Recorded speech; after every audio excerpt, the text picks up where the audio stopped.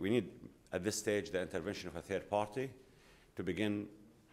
Maybe President Bush, maybe others in the quartet can play a pivotal role at this stage to begin a de-escalation and de-confliction process.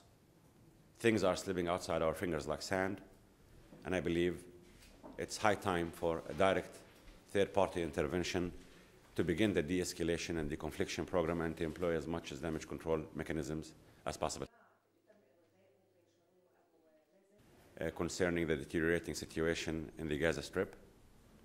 This deterioration is alarming, and we urged President Mubarak to exert every possible effort in order to ensure that this deterioration does not lead to the collapse of the cessation of violence between the Israelis and us.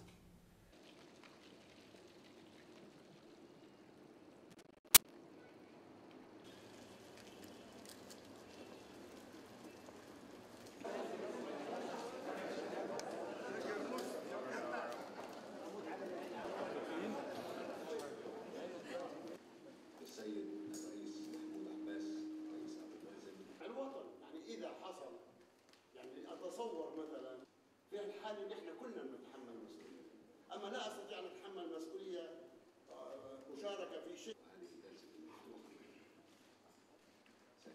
منه بأقل الخسائر لنحاول أن نحقق